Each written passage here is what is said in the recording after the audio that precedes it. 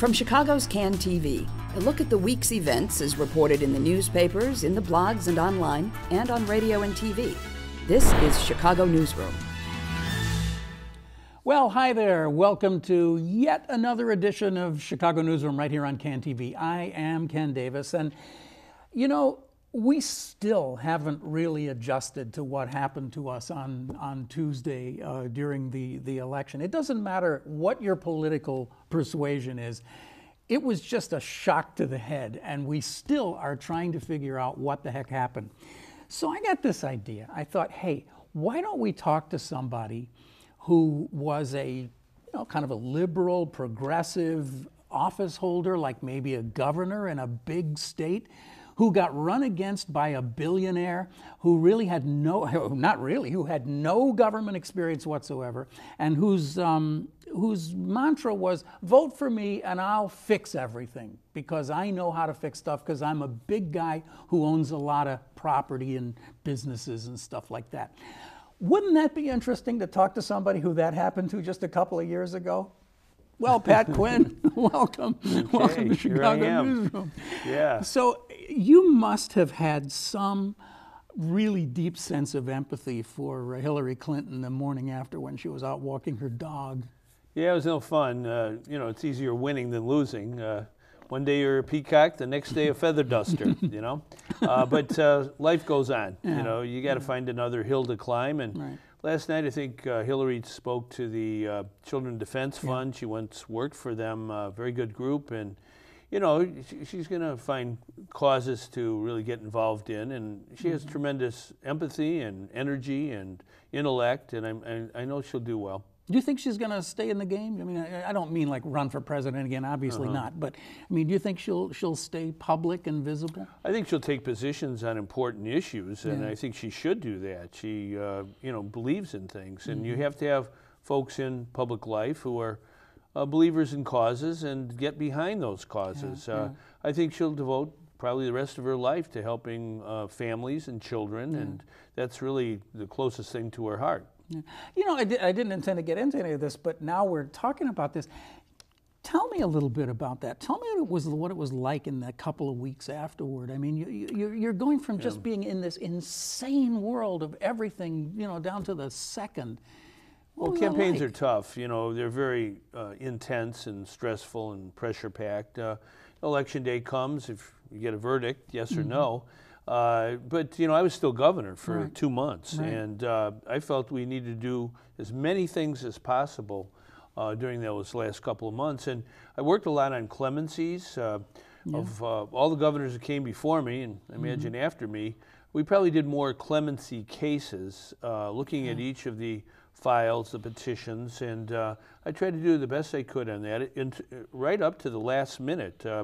On noon of the last day where the next person took office, I really didn't go down to Springfield for that because I was still working on cases where people were petitioning for justice. And there was one case, Tyrone Hood, who was in prison down in Menard Prison in Southern Illinois for 22 years for a murder he did not commit.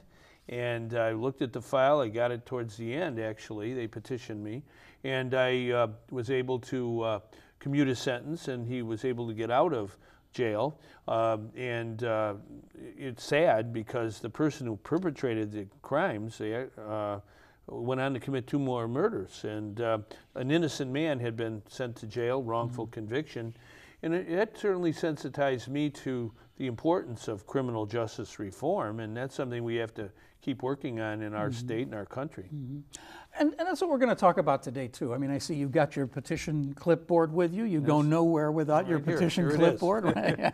Yeah, petitions are us. Yeah. So, but before we get off onto that, let's just spend a moment up here in the clouds, because I'm really interested to hear what you have to say about this. What's your sense of America after Donald Trump? I mean, what was your gut feeling, or are they still developing? What do you think? Well, it was a close election. The candidate who got the most votes in America was Hillary Clinton, and she might get, right now it's about 1.3 million. It might go up 2 million more votes. So I do think we need to reform the electoral college, a creature of the 18th century. I don't think it's really apropos to the 21st century. And there's a movement that I've supported. It's called the National Popular Vote. And Illinois actually passed a law about 2008 that said once 25 states, more than half the states, have a law on their books that says that their electoral college members are bound by law to vote for the candidate for president who gets the most votes, then that will be the law of our country. You don't need a constitutional amendment. This is big news to me. I was not aware that Illinois was one of them. Oh, yeah. I didn't know Illinois was on that list. New York, California, Illinois have already signed on to this law. Yeah. And we have to get more states. I think it's up to about 12 or 13 states. Yeah, I read it's 12, I think. Yeah. Yeah. So, you know, a little more work to do. But we shouldn't be imprisoned by this system, because in this century, the 21st century, we've had two candidates who have not been elected president by the Electoral College, but they did get more votes than the other candidate for president, other candidate. Now tell me that if Hillary Clinton had won the Electoral College and Donald Trump got 2 million more votes, that you'd still be out here banging the drum. No, I believe in the cause. I already signed on to it. And, you know, the last time it occurred before the year 2000 in Al Gore was in 1888. So for 100 and some odd years, it really wasn't a factor. But the way the demography of our country is now, that's it. We're really kind of being unfair to people who maybe live in more urban areas like ours, the Metro of Chicago. And, you know, every vote should count equally. It shouldn't be more votes for a particular region. It's really interesting you say that, because it seems so fair to say every state should have its own say, and the less populous states should be equal to California, New York, and Illinois. But you know what? I'm not believing that anymore. I'm really not. And I don't think it has anything to do with this last election. I was feeling this before, that I'm tired of being lectured to about the family farmers in Montana, or whatever it is, or the ranchers in Montana, and that they have as much say, well, I would say disproportionate say, to 100,000 people who live in a big city somewhere. Yeah, it should be equal. I actually had an uncle, great uncle, who had a ranch in Montana, and he was a good Democrat. And Montana elected a Democratic governor again. But having said that, I think every vote should count. Every person should count. And that's what we have for reapportionment and so on for legislative seats and congressional seats. And it's important for president that we not use a harbinger of the 18th century. Actually, it was devised to help the slave states, the Electoral College. And I don't think we should maintain that. And that's something we can learn from this election. We're not going to change the results, unfortunately. But I think for the future, it turns out Trump himself was for abandoning the Electoral College. I don't count that for much of anything. He's for anything until he's not. He's not but I mean, if he said it before, it's a little hard for him to go running around saying it's. It ought to be changed. Yeah, right. No, it's not. He can change his opinion. Truth is not relative. You can't have your own set of facts. You can have your own opinions. But there ought to be one set of facts. So, could we talk a little bit about the Illinois election? Because I printed out some documents here today. Let's see. The Senate has gone from 39 Democrats to 37, down a total of 2. The Illinois House of Representatives has gone down from 71 to 67 Democrats, so that's 4. Do you care? Oh, of course. I think those are strong majorities for the Democratic Party. And the members, both House and Senate members of the Democratic Party in Illinois who are elected to the legislature, I think are by and large very progressive people and want to do things and want to make things happen. When I was governor, I worked quite a bit with each member. A lot of times they have individual issues that they're concerned about. But we were able to put together an infrastructure bill for our state. We called it Illinois Jobs Now. $31 billion investment in roads and bridges and water systems, building new buildings, college buildings, as well as school construction and many high-speed rail. Great things. We had the biggest infrastructure program of any state in the country, and those members made it possible. And they wanted to do things. And the sad thing now is my successor, basically when you look at it, what has happened in the last 2 years other than gridlock and lots of alibis, but they're not getting anything done for the people. And government is all about we the people, not for the office holders. When I said, do you care about the loss of those seats, I think what I'm getting at is that I have a lot of friends who live in Wisconsin, and when Walker got elected, they all said, it's a hiccup. It won't last. They have recall. We'll recall him. It'll be over in 2 years. The recall was a spectacular failure, and over the last number of years, his government has only gotten stronger and stronger, and it now appears to be a dominant majority in Wisconsin. Well, I don't know about that. Well, okay, but let me finish my premise here. Wisconsin and Illinois are very similar, at least when you look at the map. We always talk about how Illinois is basically a red state with a couple of blue islands in it, right? And you would know more about this than anybody. But Wisconsin is kind of the same way. And once you begin to persuade the people in the blue areas that they're not so important, that we really are the people who run this state, and you get a charismatic, or I don't know if I'd call him charismatic, but let's say anyway, a forceful governor, and anyway, what I'm asking you is, are we going the way of Wisconsin? No. Could you see 10 years from now that we're going to be a majority Republican state? No. Why? Not even close. Look at the election results of the last election. The candidates for statewide office, Susana Mendoza, won convincingly against Rauner's hand-picked person for comptroller, and Tammy Duckworth, who I met. She was wounded in Iraq, and I was at Walter Reed Hospital, and that's where I first met her. And I've known her for a very long time. She ran a great race for U.S. Senate and soundly beat Kirk. And Hillary Clinton almost beat Trump by almost 1 million votes in our state. In fact, I think we're much more the model for the United States. Illinois' demography, the people who make up our country, are the best reflection of the entire population of the United States. So we're much more like the United States than any other state in the Midwest even, let alone the whole country.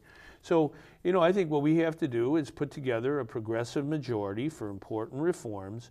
I do think we have to take into account that there are billionaires out there, really right-wing conservative billionaires, who want to buy elections, and they'll spend untold amounts of money. Oftentimes they can perhaps prevail when they have a candidate who has no record. But when that candidate gets elected, whether it's Trump or Rauner, and then you see the lack of a record, what have they done other than harm things and mess things up, then I don't think they're going to do very well in getting reelected. So I think it's important to have a movement. The movements don't start at the top. They bubble up from the grassroots. That's what I believe. The great changes of our country, civil rights, environmental movement, the consumer movement, all of them have bubbled up from grassroots citizens banding together for causes they believe in. And that's how we're going to change our state and our country. Whether it's Rauner as governor or Trump as president, we're still going to be passing petitions, gathering signatures. In my case, I believe in putting binding referendums on the ballot to give people a voice and to make changes. This past election in our country, 4 different states had binding referendums to raise the minimum wage in their state. They all passed overwhelmingly. The soda taxes, the same kind of thing. Well, yeah, that's a different issue, but raising the minimum wage goes right at the heart of what Bernie Sanders was talking about in his campaign. And I think he struck a nerve with a lot of Americans that we've got to really focus on economic issues. The one time I had a chance to visit with Hillary Clinton during this last campaign, I said the most sensitive nerve in the body is the pocketbook nerve.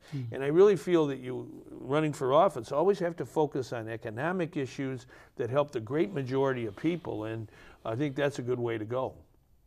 And maybe that wasn't what she did as effectively as she should have, maybe.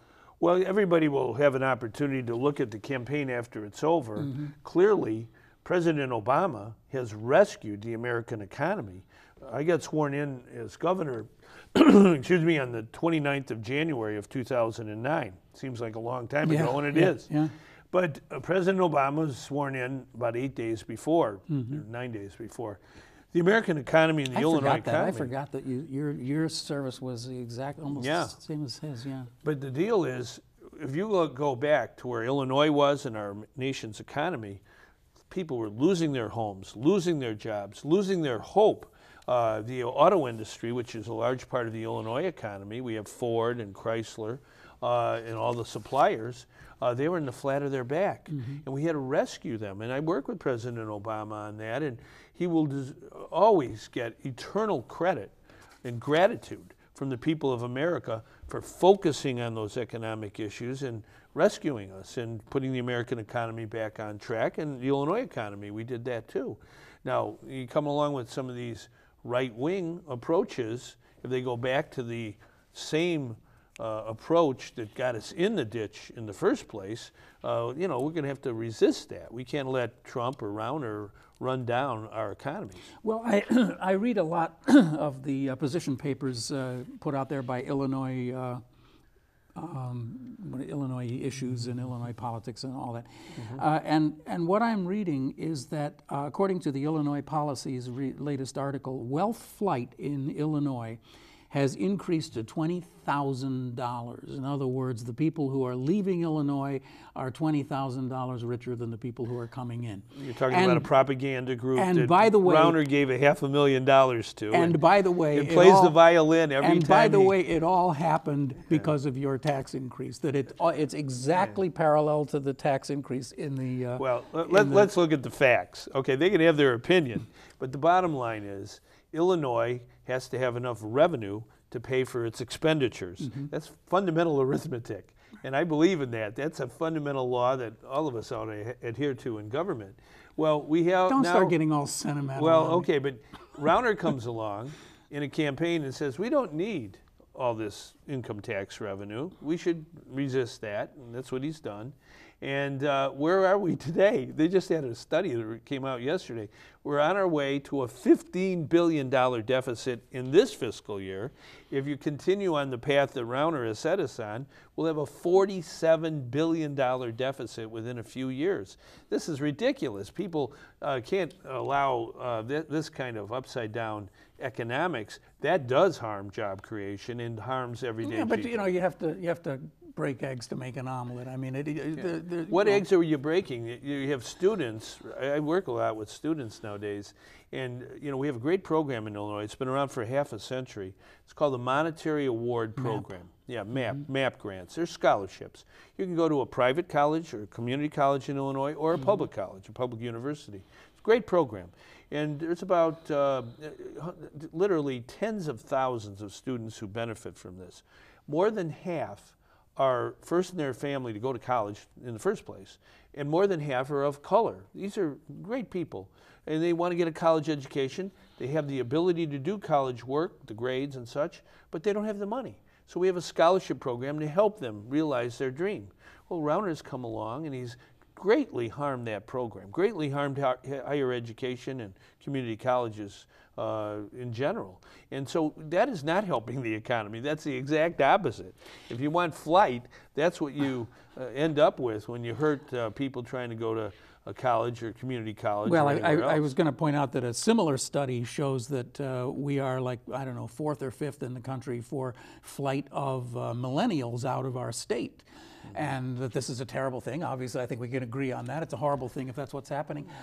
But one would have to ask, well, isn't it possibly because we are pretty much getting out of the higher education business in Illinois? I mean, we're pretty much just at the point where we're going to start shutting the lights out at the University of Illinois and name them, Western, Eastern, you know, Chicago State, on and on and on. We're just seeing nothing but... So I believe in higher education. I invested in higher education. University of Illinois had a hall that many of the students have gone through those doors. It's called Lincoln Hall. Lincoln's son actually was at the dedication of this hall back in 1910. Well, it's fallen apart. When I became governor, that's part of our infrastructure bill. We got the funding. We had to raise some revenue to do it. But $31 billion investment in the infrastructure of Illinois, including rebuilding Lincoln Hall for the 21st century. So those students get a place to learn that's relevant to this time. And it seems to me that those who are attacking Illinois, like Rauner, they're always complaining, and they have more alibis than, Carter has pills. Why don't you do something? Why don't you help people rather than cause great harm to folks who are vulnerable and who need a helping hand? And so that's really where we're at, and I sure hope we don't let Trump do the same thing to America. And that's why you got to organize. Early to bed, early to rise, work like hell and organize. That's my philosophy.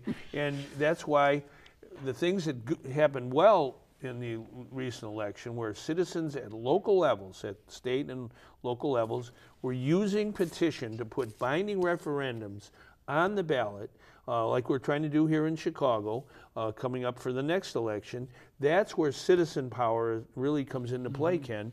The everyday people can help make a law and move our country and our state and our city forward.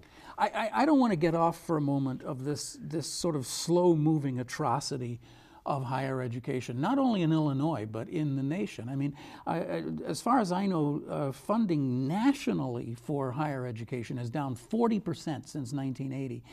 We're eating the seed corn. I mean, this is, when you think about our parents and the GI Bill and what that did for this country, and this, everybody likes to pay lip service to education. Education is so important, and then when we get down to it, we cut. And I would like to have you address the fact that I believe the last time I looked, Illinois is still good old number 50 when it comes to funding education. Well, why don't you talk about higher education, which you just were talking there are two about. I know there are when two I was different governor, things. I can't help it. My last budget, I proposed doubling the amount of money that our state invested in these MAP scholarships. It was about $375 million when I was governor. I wanted to double it over 5 years to $750 million. Because scholarships, as Bernie Sanders in his campaign pointed out over and over again, the cost of going to higher education and all those loans and that is a real impediment for a lot of families and students. And so we have to do something about it. And there were plans in this campaign. Both Bernie and Hillary had plans to make college education, higher education, more affordable.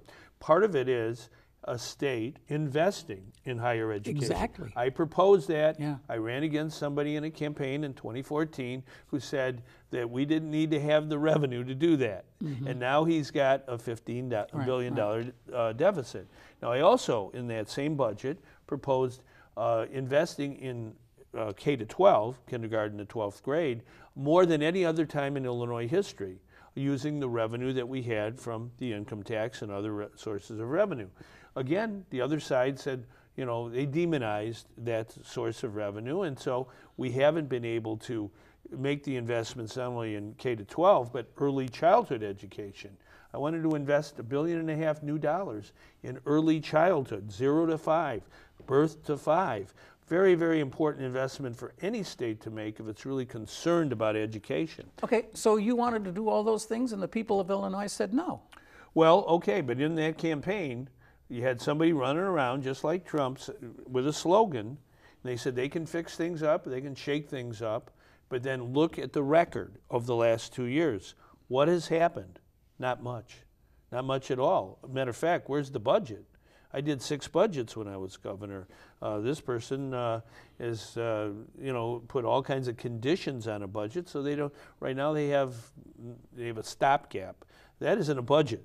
That you need something that really brings people together, that makes investments for the future. That's how you grow jobs. That's how you help people. You got to invest in people, invest in the infrastructure. The two go hand in hand. That's how you have a strong state. When I left, our state was very close to paying its bills within a 30-day period, just like businesses do. But you come along with a person with a different approach, like they have in Kansas, and they cause a lot of mess. And that's what we have in Illinois, a lot of mess. Austerity. Well, the austerity. We've got to save money. We've always got to. I cut, do less with more with less. Or whatever it is. I cut $5.7 billion out of the budget. It was a tough time. I took office. Yeah, it was rather unpopular. During the recession. I recall. Yeah, but you had to make some economies that were difficult, but you also had to make investments that pay dividends for years to come. And that's what we have to do in America, and that's what we have to do in our state. I would just briefly, what do you think is going on in Springfield? As we're speaking right now, there are these conferences or lack of conferences going on between the governor and the four tops. Do you have any optimism about this? Well, I would hope that Rauner would resist trying to break unions and bust unions and have all kinds of proposals and conditions on the budget that are harmful to working people and their wages. He's had that from day one. It's caused a lot of problems because people aren't going to vote for arsenic in the drinking water. And if you're going to have a budget, you've got to have a straightforward budget that allocates revenue for expenditures, but doesn't have a lot of conditions that are not relevant to the spending of a budget in the course of a fiscal year. And that's really the heart of the problem. The other heart is you've got to have enough revenue to equal your expenditures. If Rauner thinks that whatever he campaigned on is sufficient to pay the bills, he's just plain wrong. The record shows that he's in deep, deep deficit and continuing to go deeper. That's not right. And I think we need to do something about that. And I think the Democrats should continue to stand their ground with respect to making sure that we allow working people to organize unions, to have collective bargaining, to bargain for wages and working conditions and so on, and benefits. And if Rauner wants to break that, he's not going to get away with it. We're not going to go the way of some other states that have allowed working people to be really hurt by attacking their unions.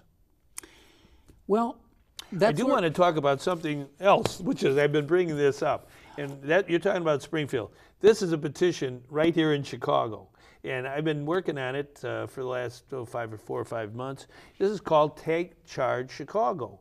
And I live in Chicago. I've lived here, born here, and all that.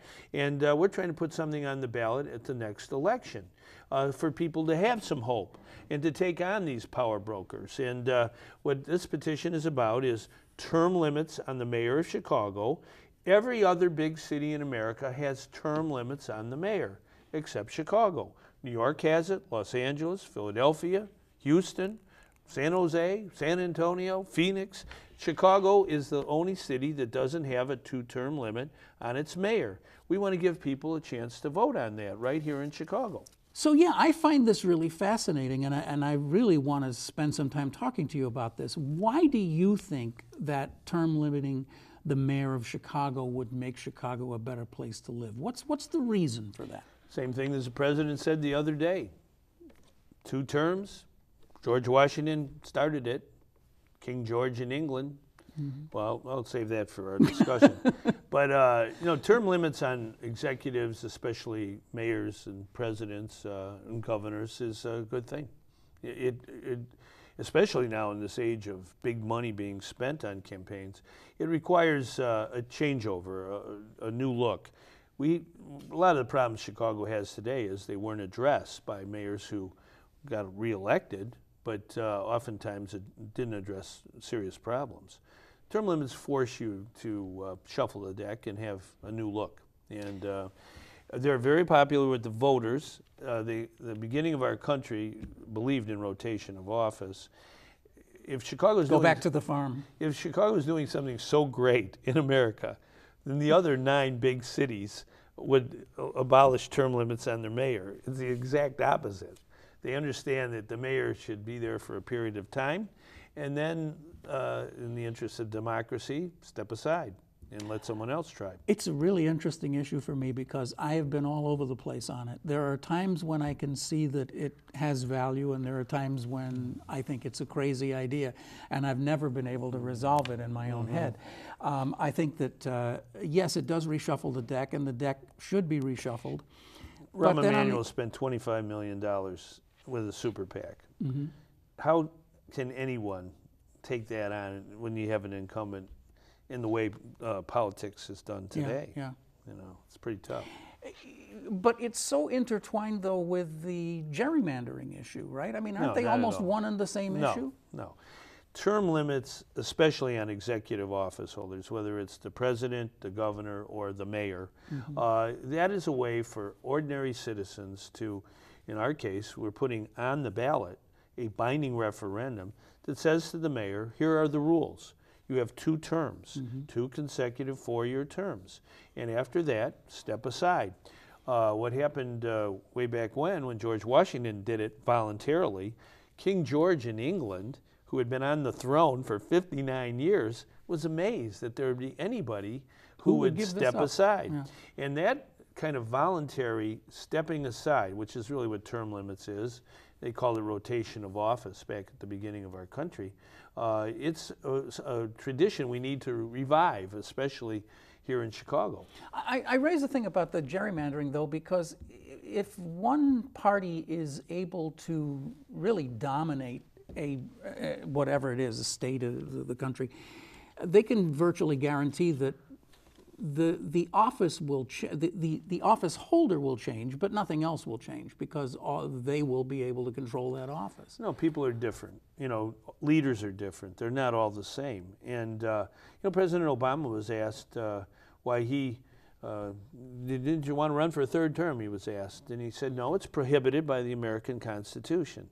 He also said it's prohibited by a higher authority, Michelle Obama. Right, yeah. And so I think that there was a real insight there that, you know, you put everything you can into being president or mayor or governor, but after a period of time, you know, you've put everything in and you've served 8 years. That's enough time to make a difference. And then let another person vie for the office. There's more competition, obviously, when the incumbent has to step aside. I'm pushing back only mildly at this, but you know, I've asked everybody I can think of if Barack Obama were on the ballot this time, wouldn't he get reelected? Of course he would. He would have been overwhelmingly reelected, and believe me, he would have been fine with it. So, well, Michelle or no Michelle, he would have been fine with it. I believe in President Obama, and President Obama, as I said earlier, rescued our economy in America and deserves eternal credit for it. I mean, I don't think he gets enough credit for taking charge as president during a very difficult time. We certainly wouldn't want a 3rd term of George W. Bush. But you remember, President Reagan was very, very popular in 1988. If he had run again, he probably would have won. But it wouldn't have been good for our country. And I think there's a real insight into the fact that 2 terms is sufficient time to make a difference. Now, what we want to do in Chicago is 23 towns already in Illinois have put term limits on the mayor, places like Springfield and Naperville and Des Plaines and Oak Lawn. So we have a power to have a binding referendum in the biggest city of our state, Chicago.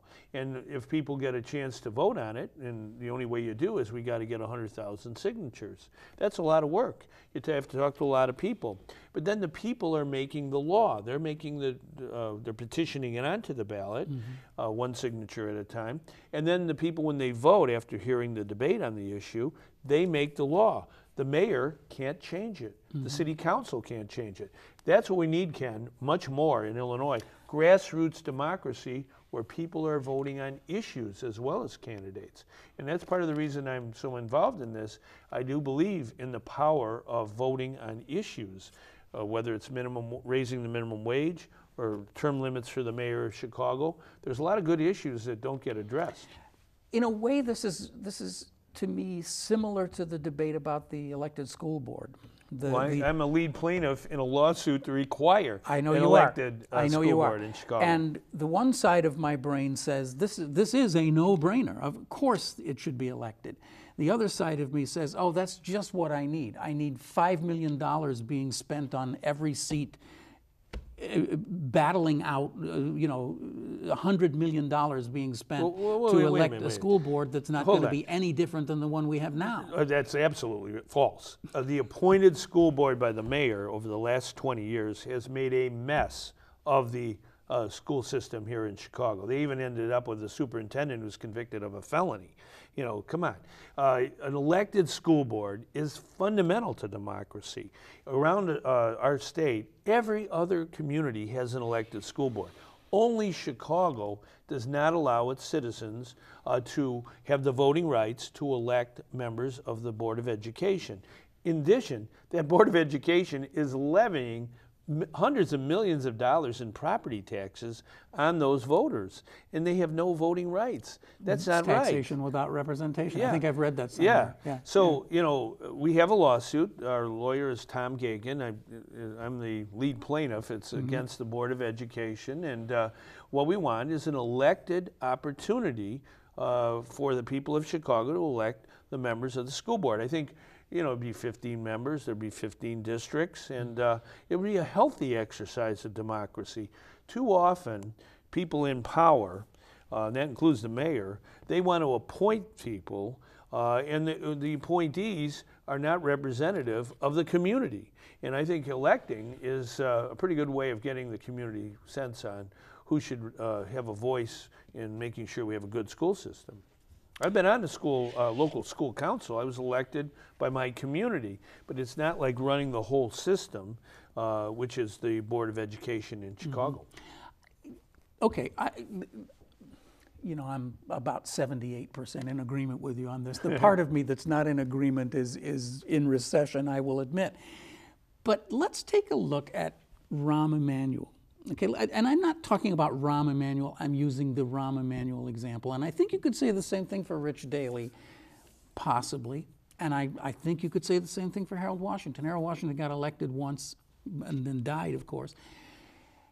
It took Rahm Emanuel an entire term to try to figure out what this job was, in my humble opinion, and to learn that it wasn't as simple as he thought, that he was going to just come in, issue a few edicts, and fix everything. It took him a while to figure that out.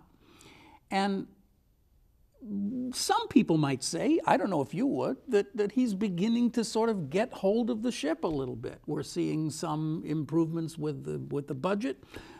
There are some people who are satisfied with the idea that the police oversight is being done. I'm not here to make an argument for Rahm Emanuel, but what I'm saying is maybe his third term would be his good term. Well, voters will have. And I'm not saying I'm not speaking specifically about him. I'm just saying that sometimes it takes term more than limits 4 years. on mayors. You know, they should not be just personalized to one person. We've tried to avoid that in this campaign. I totally understand that. It's whether or not 2 terms are enough to make a difference. Right. We want to give voters a chance to vote on that. We call it Take Charge Chicago. Our website is takechargechicago.org. And we have to collect 100,000 signatures to put a referendum on the ballot asking voters whether we should have a term limit on the mayor of Chicago. As I said earlier, every other big city in America has term limits on their mayor. Not Chicago. Chicago's the exception. Now, New York has this, and that's a big city. Same way with Los Angeles. They're both bigger than our city. It's not like Chicago's doing a lot of good things. Too many mistakes have been made. And I think voters ought to have a chance at the ballot box not to let Rahm Emanuel or any other mayor tell us what the rules are, but we, the people, set the rules for the mayor. Address the criticism that's been leveled at you that this really is nothing more than just sort of a personal thing of you of going after Rahm Emanuel.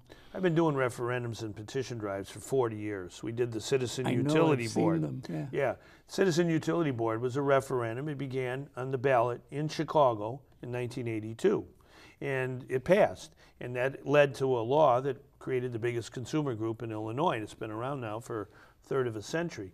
I also did a petition drive that reduced the size of the legislature in Illinois, called the Cutback Amendment. We did a petition to stop legislators from collecting their whole pay, all their salary, on the first day of office. Before they did a single day's work, they used to have a practice of collecting their annual salary in advance. We stopped it with a petition, and they got a law passed against that. So I believe in this. I believe in grassroots democracy, and I think most people believe in it. We have elites in this state and city, and we have powerful politicians in this state and city who don't want voters to have more voting power. They want to keep the power in their own hands. And what we've got to do is get a crowbar and break open this gridlock and give voters in Illinois the same chance to vote on issues that they have in places like Wisconsin and Missouri and Ohio and Michigan. Right here in the Midwest, voters have a chance at the state and local level to vote on issues through initiative and referendum. We have very limited powers. We have some, but not enough. And that's what the movement's all about. We have to let you go. I know we're getting really tight here on your time. The Chicago Tribune this morning has a story about Dick Durbin, who has announced that he is no longer even to be considered as governor of Illinois because he's going to stay in the Senate. He's still number 2, and everybody seems to agree that's a good thing. We need him there. So it really has blown a hole open in the Democratic nominee for governor. I had no intention of asking you about this. I'm not even interested in it at this point. But now all of a sudden your name's back in the newspaper again. Well, I'm going to let the future take care of itself. Right now, I'm interested in petition passing. I understand. Referendums. I understand. Specifically, term limit on the mayor and giving voters a chance to elect a consumer advocate here in Chicago. We have to get 100,000 names to put this on the March ballot in 2018. The deadline is December of next year.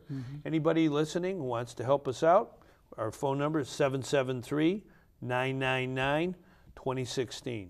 773-999-2016. It's all about volunteers, about everyday people banding together for a cause. And I think that's really what I like organizing and have been doing it for a long time.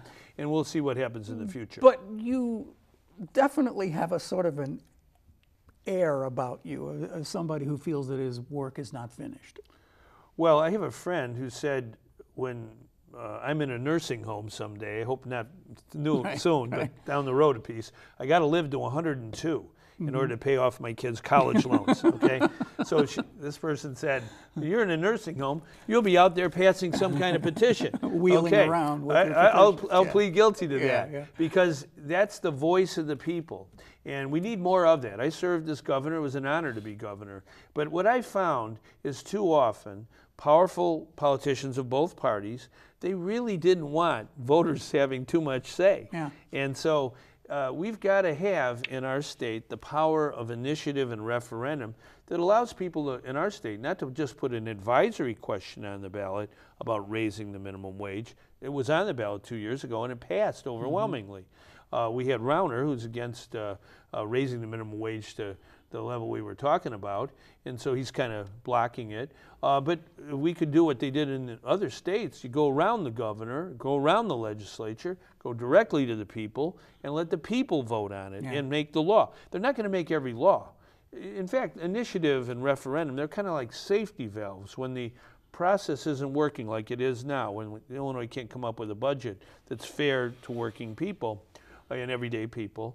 Then we ought to have a way to go around these politicians. Well, I mean, legalizing marijuana in its various stages it was on the ballot. That's a good example of something. It was on the ballot in California. People heard the debate, and they voted in favor of legalization of recreational marijuana.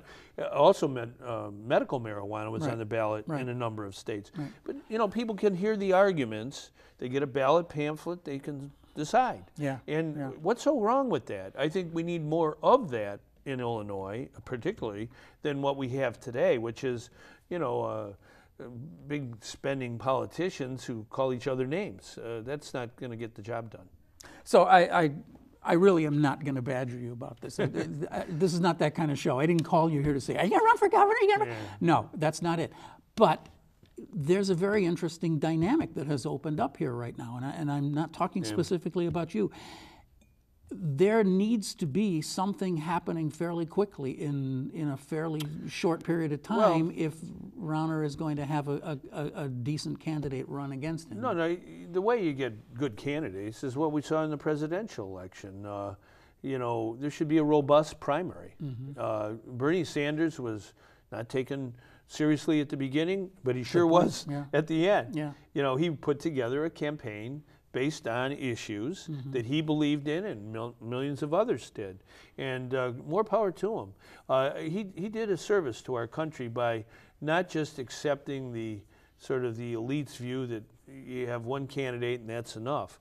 I think it's healthy to have competition, and that's what primaries are all about. I had all these intentions of opening up all these conversations with you today about ALEC and what ALEC is doing to state legislators, legislatures all across the country. I wanted to talk to you about AFSCME and what's going on with them in the state. What I really wanted to talk to you about was the state of journalism in Illinois, because that's something we're both very interested in. Yeah. And it's really interesting. I'm just telling you a very quick story. When I was doing some research for this show, I wanted to look up, what was it? I can't even remember what the issue was now. But anyway, I looked up I looked up something about AFSCME and what was the status of AFSCME. And I saw a story under the Chicago Tribune banner that was actually written in the Southtown, which is owned by the Tribune, but it was written by Illinois Policy.